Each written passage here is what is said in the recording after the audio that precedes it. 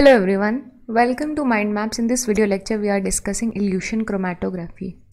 So as you can see we have column, okay, this is the same column and we are noting down the positions at various time intervals, say 5, okay, 15, 17, 20, right? Let's make this 30. Okay, so these time intervals are not equal. You know why? Because when we separate a sample, it does not mean that the separation will take place at equal time intervals. We have a mixture of A and B. Okay, now A can be an analyte and B can be an analyte too. But it is not important. It might be a solvent, it might be some other component that we are not interested in, right? So what we do is we have a column. This is a chromatographic column, right? It is packed with some material and we have a mixture A plus B. It is added to the column at time is equal to 0. Okay, this time is 0, it is added at time is equal to 0. So what happens when you add the mobile phase? We are running it for say 15 minutes, right? Which is actually a very long time. We are running this for 15 minutes, right? What happens is, as you can see, A and B are separated, right?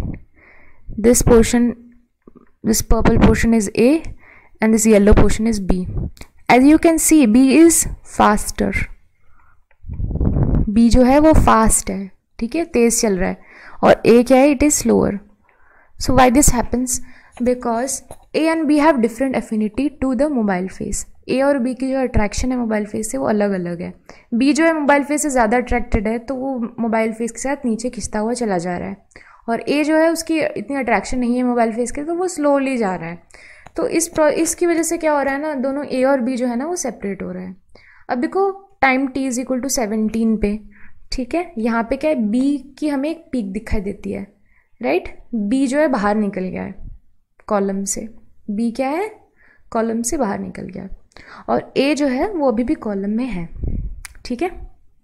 अब क्या होता है, अब हम थोड़ी देर और mobile phase run करते हैं, ठीक है. यहाँ मोबाइल फेज कंटिन्यूसली कोई जैसे मान लो 5 ml पर मिनट इस स्पीड से वो रन कर रहा है, या फिर ड्रॉप्स में भी गिन सकते हैं, बट ठीक है ml में काउंट कर लिया. अब मोबाइल फेज फिर से रन कर रहा है और 30 मिनट्स में हमें क्या है, A मिल रहा है, ठीक है. A बाहर निकल आया तो हमें 2 पीक मिल गई, A और B सेपरेट हो गए, A अलग B अलग, ठीक है, दोनों अलग हो गए, डिटेक्ट हो गए. हमने B को अलग कलेक्ट कर लिया, A को अलग कलेक्ट कर लिया. अभी ऐसा भी हो सकता है अलग अलग क्रोमेटोग्राफिक प्रोसेस में कई बार क्या होता है, बस डिटेक्ट ही करना होता है, किसी में मेजर करना होता है, किसी में सेपरेट करना होता है. तो क्रोमेटोग्राफिक प्रोसेस में बहुत सारी चीज़ें हम कर सकते हैं.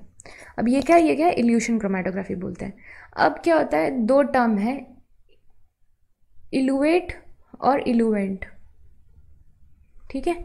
इलुएट क्या होता है, कम्स आउट, एंड इलुवेंट क्या होता है, गोज इन, राइट? तो ऐसे हम याद रख सकते हैं, ठीक है.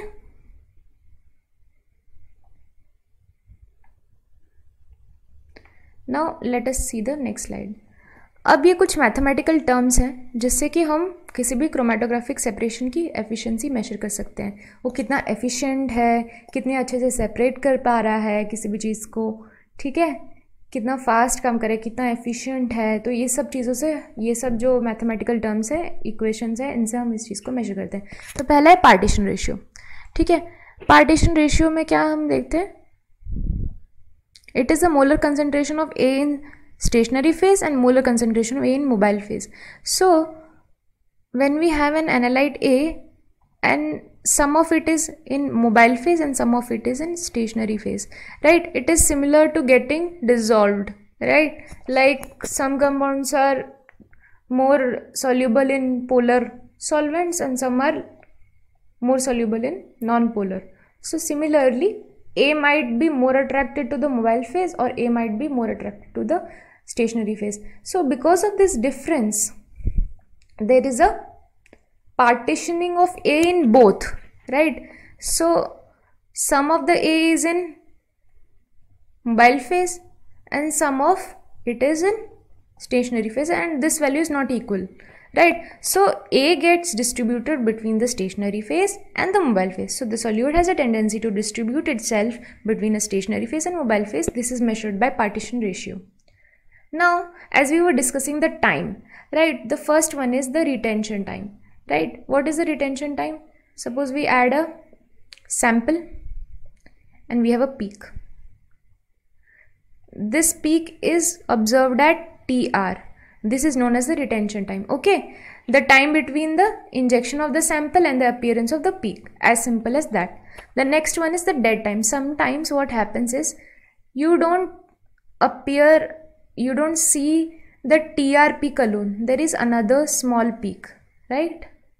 There is one more peak that is observed. This is TR, and another peak is observed, that is known as TM. This is the dead time.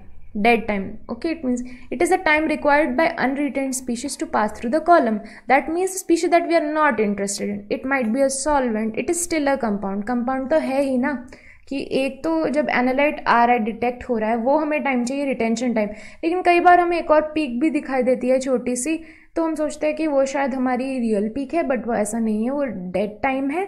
वो जिस स्पीशीज़ में हम इंटरेस्टेड नहीं है, कोई सॉल्वेंट हो सकता है, कुछ और मिक्सचर का हो सकता है, तो अनरिटेंड स्पीशीज़ जब कॉलम से पास होती है तो वो भी कोई पीक शो करती है जो कि कांस्टेंट रहता है, ठीक है, किसी भी कॉलम के लिए, या ऐसे कह सकते हैं मोबाइल फेस के लिए। तो क्या उसको हम क्या बोलते हैं, डेड टाइम बोलते हैं। अब क्या एडजस्टेड रिटेंशन टाइम, इसी में हमें इंटरेस्ट है, ठीक है। एडजस्टेड रिटेंशन टाइम क्या होता है, इन दोनों का डिफरेंस होता है, टीआर में से टीएम माइनस कर दिया तो हमें ये जो टाइम मिला, ठीक है, उन दोनों के बीच का, वो हो गया एडजस्टेड रिटेंशन टाइम। नेक्स्ट इस कैपेसिटी फैक्टर। अब कैपेसिटी फैक्टर क्या है, कितने अच्छे से सेपरेशन हो रहा है। अब कैपेसिटी फैक्टर को हम कैसे डिफाइन करते हैं, के ए dash is equal to partition ratio into volume in stationary phase by volume in mobile phase. और एक और इक्वेशन बहुत यूज होती है, वो क्या है, ratio of adjusted retention time and dead time, right, ये ठीक है। अब देखो आइडियल कैपेसिटी फैक्टर की सेपरेशन हो रहा है, यहाँ पे हम सिर्फ एक की बात करें, एक एनालाइट की बात हो रही है यहाँ पे कि कैसे सेपरेशन हो रहा है कि नहीं हो रहा है। अब देखो अगर लेस देन 1 है तो जो डेड टाइम है और पीक है दोनों बहुत पास पास हो जाएगी, तो अच्छे से हमें कोई सेलेक्टिविटी नहीं मिलेगी, कई बार डिस्टिंग्विश करने में बहुत प्रॉब्लम हो जाएगी, ओवरलैप भी कर सकता है, ठीक है। तो क्या होता है यहाँ पे सेपरेशन नहीं हमें पता चल रहा है, ज़्यादा अच्छा सेपरेशन नहीं हो रहा है, या फिर लो सेपरेशन हो रहा है, तो ये एक अच्छी सिचुएशन नहीं है। या फिर अगर कैपेसिटी फैक्टर ग्रेटर देन 5 है तो इसका टाइम क्या हो जाएगा, बहुत लॉन्ग हो जाएगा, हमें बहुत देर तक सैम्पल रन करना पड़ेगा, which is actually a waste of resources, mobile phase and everything, ठीक है। तो बहुत ज़्यादा भी कैपेसिटी फैक्टर नहीं चाहिए, बहुत ज़्यादा कम भी नहीं चाहिए, ठीक है। तो नेक्स्ट क्या है, सेलेक्टिविटी फैक्टर। अब सेलेक्टिविटी फैक्टर में 2 हो जाते हैं, ए plus B. It is a ratio of partition ratio of more retained species by partition ratio of strongly eluted, right? तो हमने पहली जो स्लाइड में हमने देखा था, ठीक है, यहाँ पे A और B है, ठीक है, B जो है वो more eluted है, more eluted है, और ये A क्या है, strongly retained है। तो ये दोनों जो सेपरेट हो रहे हैं ना, वही चीज़ हम मेजर कर रहे हैं किससे, कैपेसिटी फैक्टर से, सॉरी सेलेक्टिविटी फैक्टर से। सेलेक्टिविटी फैक्टर क्या होता है, अल्फा से डिनोट करते हैं, ठीक है। It is the partition ratio of more retained species divided by partition ratio of strongly eluted species. ये क्या होता है, it is the ratio of adjusted retention time, right, adjusted retention time. So for example we have a chromatogram, okay, so we have, this is the dead time, we have 1 peak and there is another peak, say, okay, this is for A and the second is for B and this is for TM, right? So it should, these 2 peaks should be well separated, right? And selectivity factor should be greater than 1, only then the peaks will be well far apart, दूर दूर होंगे और अच्छे से हमें separation मिलेगा। अब हम 3 ग्राफ देखेंगे, हम देखेंगे कि कौन सा सबसे अच्छा ग्राफ है और कैसा हमें ग्राफ मिलना चाहिए। अब पहला ग्राफ देखो, यहाँ पे जो दोनों पीक है ना, ए बी बहुत पास पास है, ठीक है, बहुत पास पास है। सेलेक्टिविटी नहीं है, ठीक है, सेलेक्टिविटी नहीं है, ठीक है, और एफिशिएंसी भी नहीं है क्योंकि देखो कुछ पोर्शन ओवरलैप कर रहा है, ठीक है, तो it's not an ideal situation. तो एफिशिएंसी भी नहीं है, सेलेक्टिविटी भी नहीं है। अब थर्ड ग्राफ देखो, the two pics are well separated, ठीक है, सेलेक्टिविटी तो है, ठीक है, थोड़ा सा खुश हो जा सकते हैं, बट क्या एफिशिएंसी नहीं है। क्यों? क्योंकि पीक जो होनी चाहिए ना वो शार्प होनी चाहिए, शार्प पीक होनी चाहिए, the peak should be sharp, but it is not. सो दूसरा एफिशिएंसी नहीं बोल सकते कि बहुत एफिशिएंट है। अब सेकंड ग्राफ देखो, यहाँ पे देखो ये दोनों वेल सेपरेटेड है, ए बी, और पीक भी क्या है, शार्प है, जोन ब्रॉडनिंग नहीं है, तो इसमें एफिशिएंट भी है, सिलेक्टिव भी है। तो आई गेस आज के लेक्चर के लिए बस इतना ही। आशा करती हूँ आपको ये लेक्चर पसंद आया होगा। Thank you.